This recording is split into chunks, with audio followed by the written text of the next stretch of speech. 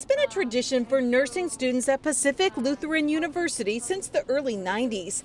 Thanksgiving meal baskets for the community. We basically include everything inside a basket that a family would need to feed a family of 6 to 8 for a Thanksgiving meal, traditional meal. But how would it even be possible with the campus closed and students learning from home?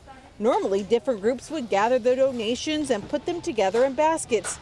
They considered canceling, but realized they had to find a way. I think with COVID, it just makes it more clear how much we need to be helping each other. Through GoFundMe and some help from QFC, they raised $5,000 and hit the store for supplies. They'll have to wear masks and gloves to put it all together. It's going to be a lot different. It is different this year, but the love and compassion behind it remain the same. In fact, the students say it might be more meaningful than ever. I think as nursing students, most of us have that drive to be compassionate and to love on our community, and so I think this has been a really great opportunity to see how we can all come together and really make a difference.